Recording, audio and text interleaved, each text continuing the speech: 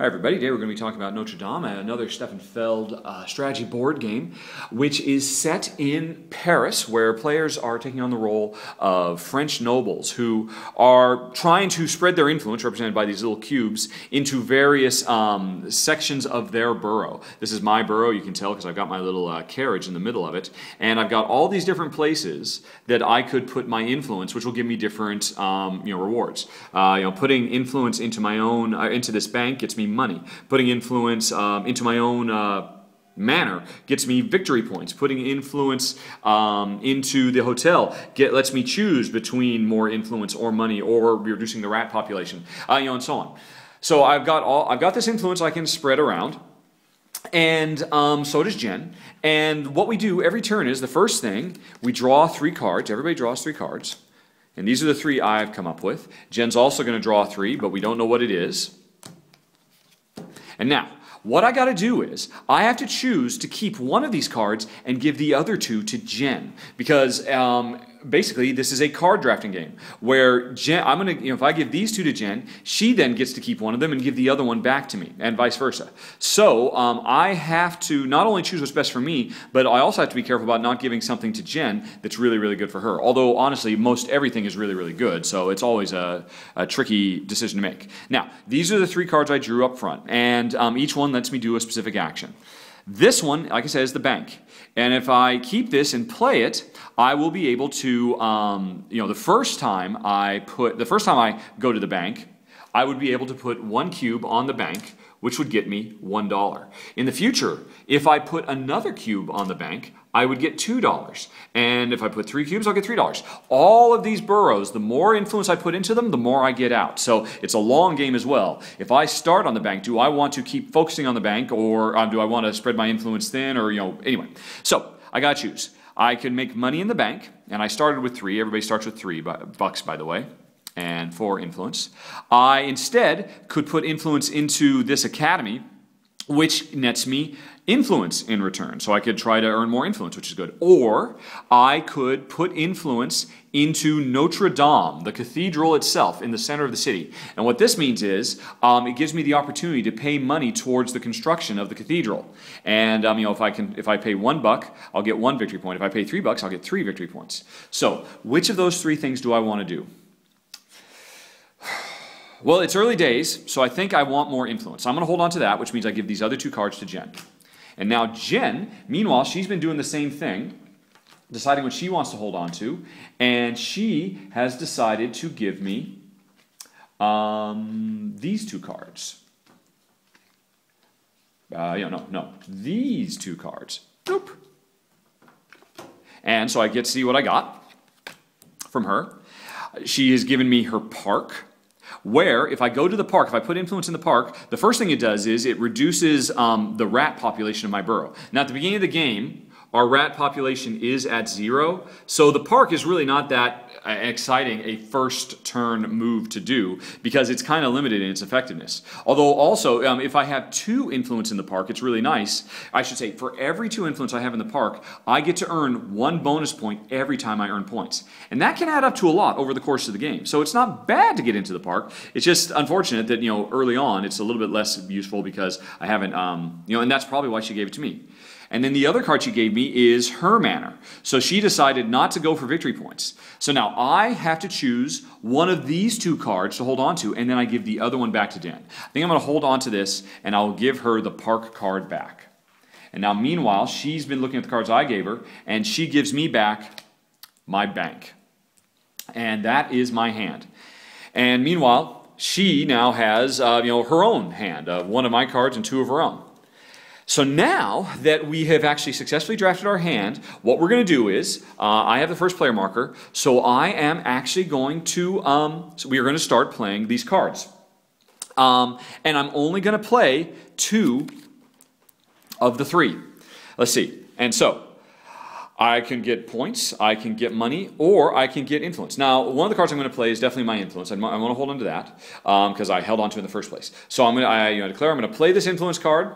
And it comes over here, and that means I put my cube into my, into the wrong one, where is it? Into the academy, the borough, or not the borough, what is it called? hold on, not that it matters. The Cloister School. Right, so I'm going to put it into the Cloister School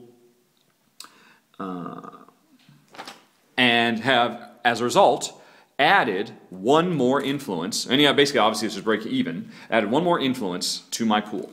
Now it's Jen's turn. She has got my Notre Dame card, her park, and her cloister. She's going to do the same thing. She's going to play her cloister card and put, and she's over here on the other side of town. So she puts an influence into her cloister, which then gives her one new cloister as well. And now, for my second card, I've got these last two to play. Do I want money or do I want victory points? I think at this point, it's a little bit more important in the early game to get resources because that will help you get more points later. So I'm going to go for the money, which means I'm going to put a resource into the bank, which earned me $1. So now I've got $4. And now this other card I'm just not going to use. So it just gets discarded. And Jen, for her last play, she could either do the Notre Dame or the park. Now, like I said, the park is a little bit less sexy in the first turn, so I think she is going to go for Notre Dame. So she's discarding this, and this will be the card she actually chooses to play. And what this means is she's going to put an influence in Notre Dame, and she now gets to choose. She has to spend at least one, but she could spend $2 or $3 to get 1, 2, or 3 victory points right now. Now, she wants to hold on to a little bit of this money for reasons that will become obvious soon. So I think she is going to spend $2, which will get her 3 points.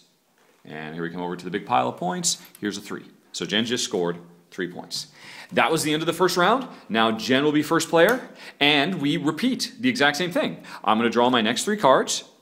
Put this over here in the discard pile. Next 3 cards. See what I got. Let's see. I've got my park. Silly me. I totally jumped the gun. I haven't looked at this yet. Because at the end of every turn, before we draw our next hand, this is kind of important. This is a bit of an oversight. I got a little excited.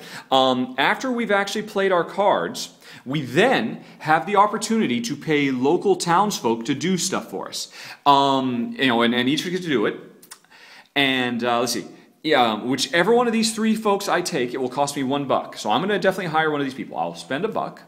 And I could hire this jester who lets me move one of my influence cube from one region, this triangle means a region, to another region, and this little action thingy means activate it. So I could use one of these 2 cubes I've used and put it someplace else to get even more.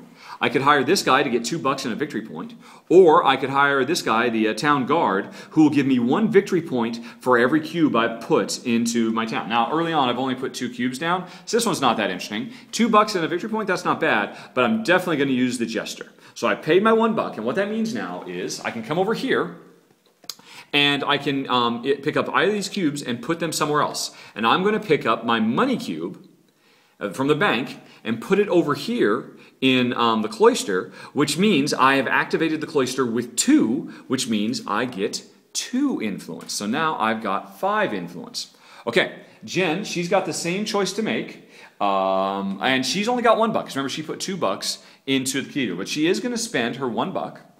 And is she going to move guys around, or is she going to get some money?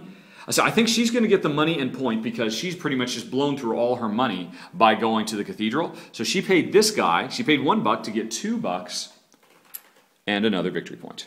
So she's got 4 points and $2. Okay. Now, at the end of the turn, we have to deal with plague rats. This is all before we move on to the next hand. Whenever these 3 cards come out, and there'll be 3 new people coming out on the next turn, you'll notice at the bottom it shows a picture of rats. This jester had 1, nobody on the merchant, and 2 rats on the town guard. That means there's a total of 3 rats. Our rat population in our boroughs is going to go up by 3, which, as you can demonstrate, 1, 2, 3, and Jen's went up 1, 2, 3. By the way, in a 2-player game, you actually set the game up for a 4-player match, but there is no player 3 and 4. But this is still actual landscape that you will use for some actions, which will be shown shortly. So anyway, the plague went up, and if it ever goes above 9, it starts causing us real problems. We don't want that to happen, but as it is right now, both our plagues come up, and now the turn is over. These 3 guys go away.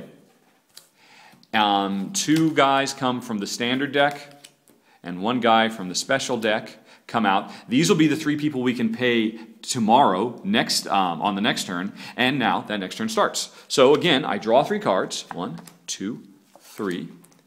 And Jen draws 3 cards. 1, 2, 3. And I, once again, have to make the same choice. Let's see. Okay, the hotel card. This card, see, I forget, did that one actually count? Did I mention it? No, I didn't. This card is kind of a wild card thing. If I put an influence in the hotel, I can either choose to earn an influence, or get $1, or reduce my rat count by 1. And if I ever have 4 or more influence in the hotel, I get to do 2 of these things instead of 1. So that's nice, but this is kind of a weaker card. I'm definitely going to give it to Jen.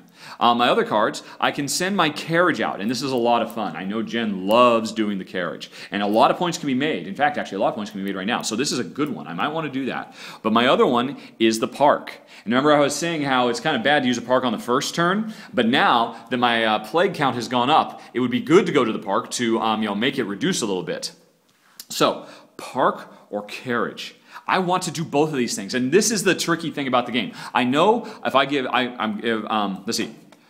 I know if I give this to Jen, she's going to give it back because I don't think either is going to want it. So whichever of these I keep, the other one I'm giving to her, and she will likely use. And I can see that if she uses her carriage, she's just a hop, skip, and jump away from getting 4 points. And another 4 points. Wow, so that's actually quite nice for her. Do I want to give her the carriage, or do I? Well, you know what? I'm going to protect myself from the rats. I think that's more important. So that's why I'm holding on. I will give her the carriage. And now, and so this is the hand I've given her. Now, meanwhile, let's see what she has and what she wants to give me. She will definitely hold on to that. She will give me this, and yeah, she'll give me that. Okay. And so now, what did I get? I got her hotel. So, funnily enough, we basically swapped hotels.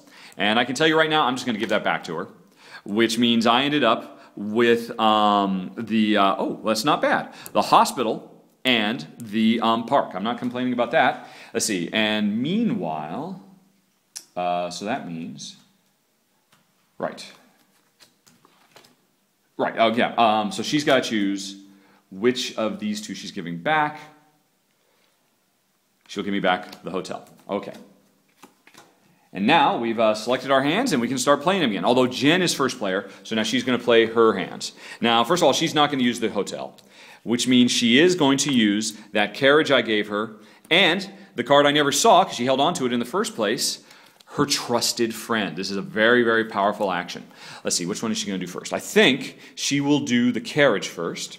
So she plays that, which means she puts an influence at the carriage house. What that means is every time you put, oops, I'm sorry, but that's mine. She puts influence in the carriage house. Every time you put an influence in the carriage house, you can move the carriage. And the more influence you have, the further you can move it. Now, she just put 1 in so she can move her carriage 1 space. It can go to here, here, here, here, here, or here. And ultimately, this carriage is going to drive all over the city if Jen gets her way. I think she could come right here and get 4 points, but I think instead she's going to choose to come here. And wherever she lands, you get to pick up that tile. So she just picked up 3 points and a reduction of the rat count. So she gets 3 points. 1, 2, 3. 1, 2, 3. And her rat count goes down by 1. All right, and now it's my turn. And let's see, I am going to... definitely, I'm not going to use my hotel either. It's kind of a consolation prize. I mean, it can be useful, but I don't know, man, I think you have to be a really smart player to know how to use that hotel well. And so far, I have not used it well. So I'm not going to use that one. Let's see. So do I want to go to the park and reduce my rat count and start building up for my park bonus? Or do I want to go to the hotel, the hospital, which will also reduce my rat count and help me in the future? I'm going to do both of these. So I'll just do the hotel. I'm sorry, not the hotel, the hospital. So he comes over here. Into this hospital, and what that means is my rat count went down by 1, and from now on, rats minus cubes. The more cubes I have at the hospital, the fewer my rat count will climb in the future, as long as I keep that cube there. Back to Jen, her turn. Her trusted friend is now going to be played. So she takes her purple cube. Now this is basically the same as putting an influence cube around, but it's kind of extra because it can be moved around from space to space. So it's a very, very flexible character. Now, She could put it in, in a completely new area and start, building up on a third thing, but that doesn't make much sense. She really wants to kind of leverage either this carriage, which she started to build up in, or her influence, so she can score 2 influence cubes as opposed to moving the carriage. So does she want to move the carriage again, or does she want to get influence? I think she'll go on ahead and get influence, which means she puts the trusted friend there. And because there's 2 things there now, she gets 2 influence cubes. So she's setting herself up for the future. And now my last turn, I'm going to go to the park, which means I put an influence cube in my park. Hello. Which means my rat count goes down 1 more. And I start building towards, if I get another cube in here, I can earn bonus points every time I earn points. Okay. Now it's the end of our 4 cards. So we come over and see who we have to... Now this was available information the whole time. That we knew, and you generally take into account when you're making choices out on the board and which cards you want to keep, which of these guys are out too, so you have a nice synergy. So the 3 who are out, here's the barmaid, who will either let you have 3 points and $1, 3 points in a cube, or 3 points and reduce your rat count. The, I forget who this is, some clergy guy, who means this turn you don't suffer any rat effects, which can be very, very nice on a turn where you're going to get a lot of rats. But in this turn, there's only 3. So I don't think either is going to pay for this. And then the last one, the bishop, he's very, very cool. In fact, I think we're both going to pay for him because he's a very powerful one. You get not only, when you pay for him, not only do you get to take another cube of influence from the pool, you get to put it on the board and immediately activate that space. Very powerful. I guarantee you both Jen and I, paying 1 and 1, are going to use the bishop. And I will take my new cube I just got. Let's see. Now I could put it here in the cloister, which will give me 3 cubes. And I'll be sitting pretty with cubes for a while. That'll be quite nice. Alternatively, I could put it here and make my hospital even more powerful. Or I could put it here, and now I could start earning bonus points off the, what do you call it, the park. And my rat count will go down again. Or again, I could, do something completely new. I could put this anywhere. I could put it in the hotel. I could start earning points. I could send my carriage out like Jen did, or I could earn more bucks. But I really do want to use synergy. I'm going to go to the park so that I have now set myself up so I earn bonus points whenever I earn points. And my rat went down. I have no rat problems. Our borough is squeaky clean. Jen, meanwhile, she got, by using the bishop, she could get a bunch more cubes. She could, drive her carriage around. But, let's see. Does she want to drive her carriage around? Some more? Let's see. If she puts this down, this means she'd be able to move her carriage either 1 or 2 spaces and get another tile. I think she will, because knowing Jen, she loves driving that carriage, and it usually works out really well for her.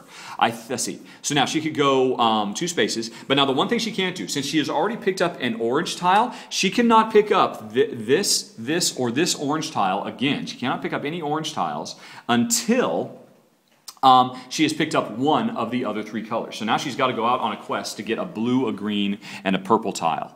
Let's see. And, I just noticed I've got this mixed up. Jen's the purple player. These should have been purple tiles, but it doesn't really matter. But that was just kind of a dumb mistake on my part. Anyway, so she can move 2 spaces, which means she could get all the way down here, but this is just like 1 point and $1. This is 2 points in a cube. That'd be nice. 3 points in reducing the rat count, but her rat count's fairly low right now. She's not that worried about it.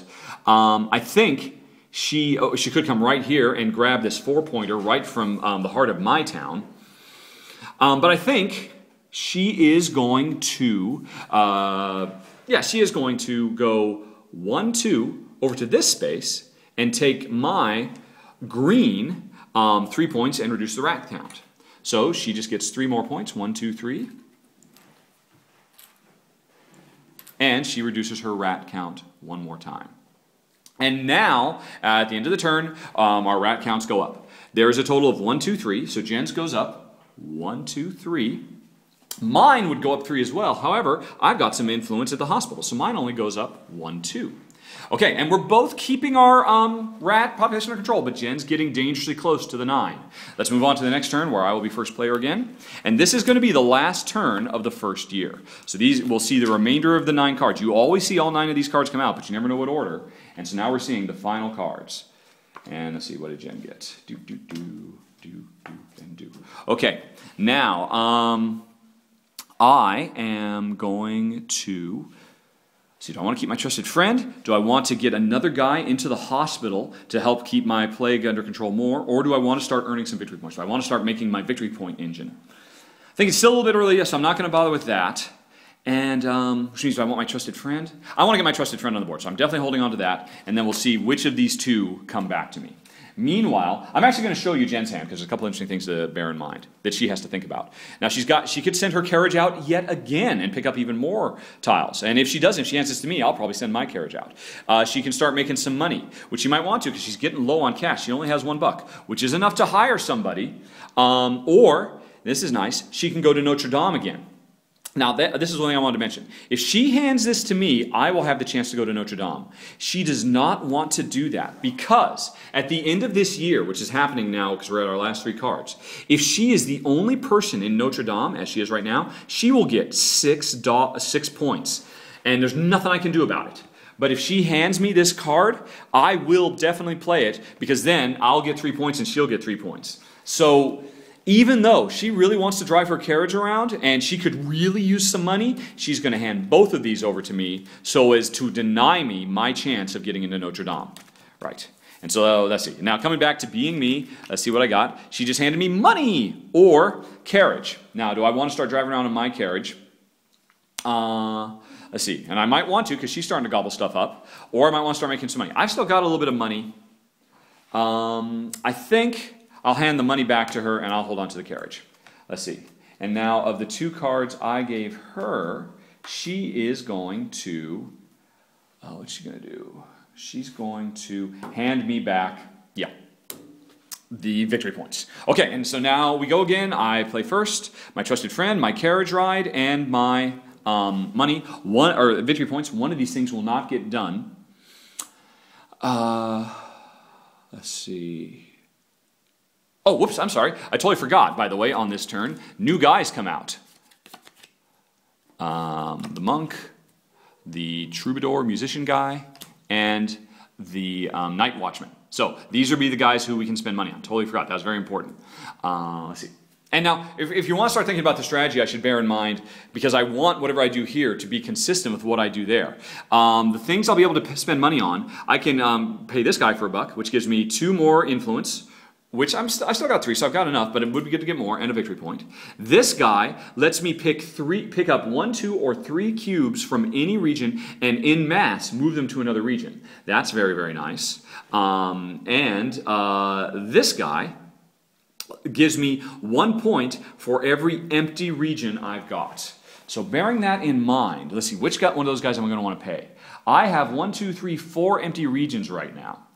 So that'd be worth 4 points. I don't think I'm going to want to move en masse 3 guys. Oh, no, I might. Actually, yes, I might. Because that'd be, yeah. Okay, yes, I think so. I think I'm going to want to move guys en masse, and that's going to determine what I'm going to do is... Oh, actually, I need to double check this. Does he let me move my friend as well? I haven't played for a while. Yes, it does. Okay, yeah. First off, I'm going to play my trusted friend, who's going to come over here and go into the cloister, which now that there's 3, will give me 3 influence cubes. And now I am set up for influence cubes for a while. All right, and then for my other thing, I could either go for a ride or I can make some points. I think I will... It'd be kind of nice to go for a ride. But I'm going to let that sit. I'm not going to do that. I am going... Oh, yeah.